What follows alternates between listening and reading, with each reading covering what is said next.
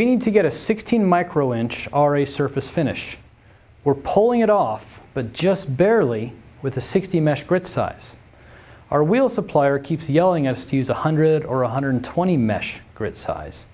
We finally tried it and burned the hell out of our parts. Is this dude clueless, or are we just missing something?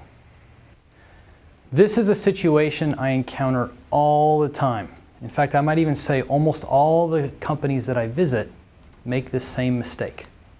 What they do is they've got to grind a part. They say, we need a 16 micro-inch surface finish or a 0.4 micron surface finish RA value. Say, well, let's go grab a wheel off the shelf. There's a 60 grit wheel lying over there. They stick it on, they try it, and they say, well, the surface finish is a little rough. What can we do? So the operator says, oh, I can fix that. Goes over, he's got a single point diamond, he dresses real slow. Maybe instead of taking a 1 thou depth of cut or a 25 micron depth of cut, he takes a 5 micron depth of cut or a 2/10 depth of cut just to really get a really fine dress. They grind another part and they say, great, we got our 16 micro-inch surface finish. Good job, Joe. What they don't realize, at least not right away, is they've created a very dull wheel. The grits are very flat and dull. When they grind, they get really big normal forces, they get a lot of heat generation, burn, chatter, lots of bad things. What they really should be using is a 120, maybe 100 mesh wheel. So this is the magic chart that I pull out all the time. And of all the graphs and charts and diagrams, this is the one that I use most frequently. It says, what surface finish do you want? What grit size should you be using? Now granted, there's going to be some variation depending on how you dress the wheel, what your speeds and feeds are, what type of coolant you use. So it's actually going to be kind of a band. So you're going to get kind of a range. But this is kind of an average value to say, okay, if I need a 16 micro-inch surface finish and I'm using aluminum oxide, I should have about 100 or 120 mesh wheel. Now, I can pull it off with a 60 mesh wheel if I dress real dull, but then I'm going to have to pay the price in terms of lots of burn, lots of chatter.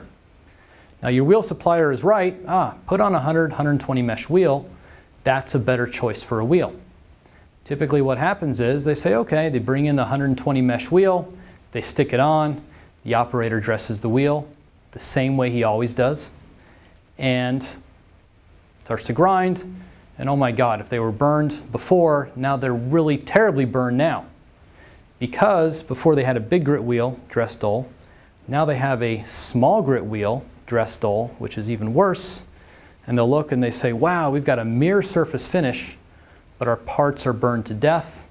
We can't tolerate this type of burn. You're wrong, wheel supplier. We're going back to our 60 mesh wheel. What they should do is take their 120 mesh wheel, stick it on, and then dress it with some reasonable parameters. Not the dull ones from before, but a reasonably fast traverse speed, a good depth of cut of 1 thou or 25 microns. Then what they'll find is their surface finish, it's not mirror finish anymore. It comes up a little bit, but it's around the 16 micro-inch or 0.4 micron range.